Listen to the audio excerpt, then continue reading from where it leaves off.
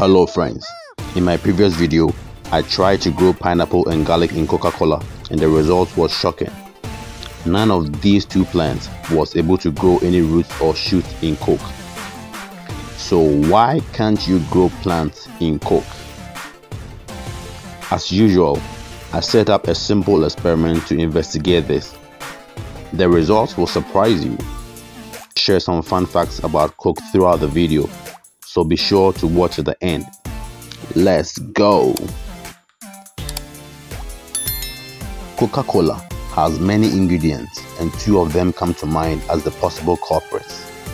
The first is phosphoric acid, which is used to add tartness to Coke and acts as an acidulant to slow down the growth of microorganisms.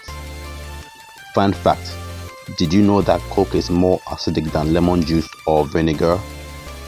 The sugar and to a lesser extent the CO2 or carbon dioxide in Coke max and balance the acidity.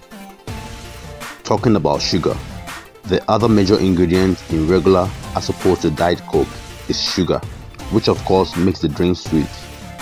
In this video, I'm going to focus on the sugar since it's rather easily accessible.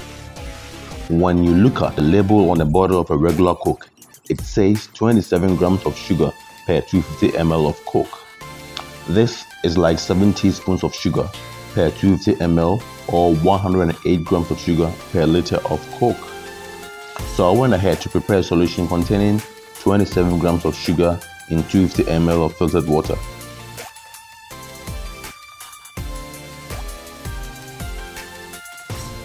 I filled 3 plastic bottle halves with the sugar solution and another 3 with filtered water.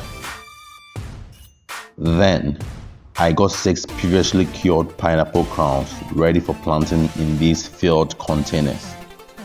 I placed 1 pineapple crown in each half bottle, making sure the bottoms or the tops, the pineapple crowns, were immersed in the liquid in each container. Fun fact alert! Did you know that Coke can be used to boost the composting process? The acid in Coke assists in the breakdown of organic matter by microorganisms that are attracted by the sugar in Coke. After 3 days, I checked on the plants. There was no sign of roots on the pineapple crowns growing in the sugar solution.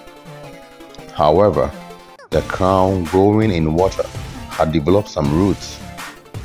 All the crowns grown in sugar solution didn't have any roots, whereas all those grown in water had roots. To be fully convinced about this, I decided to observe it for a few more days. I checked on the experiment again on day 6. The pineapple tops growing in water had grown more roots and the older roots had grown much longer. On the contrary, the tops growing in sugar had still not developed any roots. This was observed for all the pineapple crowns. If you are enjoying this video, put it on record by clicking the like button. Also, consider subscribing for free to support our channel if you have not already done so. Now, it's quite clear that the high sugar concentration in regular soda is the main reason why you cannot grow or root plants in Coke. The effects of phosphoric acid cannot be ruled out though, and it would require another experiment to eliminate it as a possible cause. The reason why plants cannot grow in a solution with high sugar concentration is that plants need to absorb water for cell expansion and growth.